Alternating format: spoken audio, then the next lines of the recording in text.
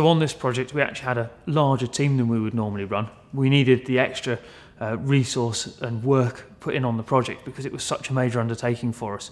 So there are 3 different engines in the new Bonneville family.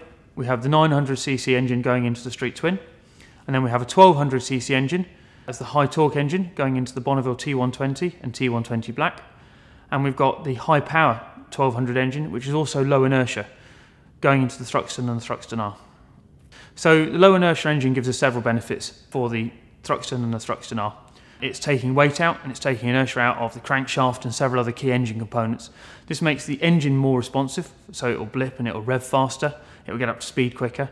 But it also actually helps the overall chassis package as well. The bike will handle better with a low inertia engine. But it is quite important to get the inertia right, which is why we've maintained a higher inertia in the Bonneville T120 and T120 Black. The higher inertia does help smooth out some of the power pulses as they're transmitted to the rider.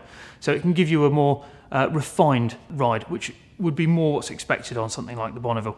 So to get the DNA of the Bonneville coming through on the engine, we actually had to start with a lot of the design cues right at the start of the project. It was really important to get the overall engine proportions fundamentally right. This meant we had to go through loops of redesigning crank and pistons. On some models, we would look at things like tooling splits, the way that we would split a tool as it appears over a certain feature on the engine. And we might try and hide that on some modern engines. But in this case, it was a case of trying to make it more genuine and authentic. It's accepted that you're going to have tooling split lines. These are cast lumps of aluminium and steel. With the Bonneville, it was important that we didn't just engineer a power plant and then put it in a bike and apply styling afterwards. That wouldn't have worked. So there's quite a lot of differences in the styling between each of the engines to go into each of the models, really to bring out the different characteristics that we needed. In some cases, this is just finishes of things like engine covers, exhaust system as well. So for example, on the T120 Black, it was important to have a black exhaust system, but this isn't just a black paint, it's about getting a high temperature paint and a high wear resistance in that as well. The difference between the contemporary and the classic bike required different engineering solutions.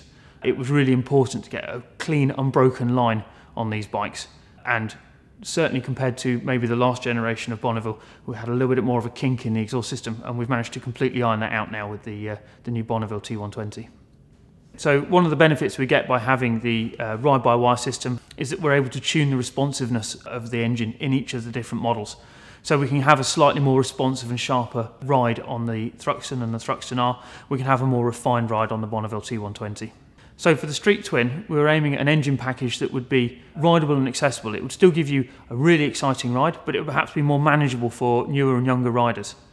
In terms of power and performance, it was really about getting the torque right for each of these models, to give you the right feel and the right drive. In comparison to the outgoing model on the Street Twin, we're looking at 18% more torque.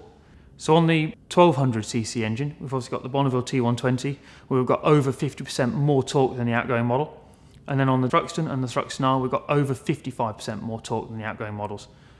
This torque is generated at really low engine speeds. We're talking between 3,000 and 3,500 RPM, and it gives a lot more progressive ride and a lot more excitement on the road. It's a lot more usable. So there's some modern technology we needed to involve in this project right at the outset. It became very clear. But the challenge is to make that integrated and not impact on the overall lines and the size and the styling of the bike. Best example of that will be liquid cooling, where we've gone to a properly water-cooled head and barrels. This was necessary to meet things like emissions and also deliver a more refined ride to the rider. So liquid cooling obviously brought us a good few challenges. We've obviously got the oil water pump, which we've mounted internally in the engine to try and keep that hidden. We've got coolant hoses we now need to package on the bike. With the radiator, we obviously had an oil cooler on the outgoing model, and the oil cooler was positioned in the same place and a very similar proportion. So actually the overall look of the bike we don't think has fundamentally changed at all.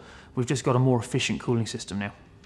So one of the advantages we get with ride-by-wire is we've been able to put rider modes on all of the 1200s. So we've got a normal mode and a rain mode. It's about giving the riders more confidence to ride the bike as they want to. And then on the Thruxton and the Thruxton R, we've got a sport mode as well, which quickens the throttle response. It's not in the rider's face, they don't have to use these things, but it does just give them the ability to ride the bike with confidence and just enjoy the ride. So as well as the rider modes on the 1200s, all of the bikes have got traction control. And again, it's about giving the rider control and confidence. So to summarise what these bikes bring to the new Bonneville family, for me it's always been about how you would actually approach the bike. So you see the bike and it looks fantastic. You really just want to get on and ride it just from the looks of the bike.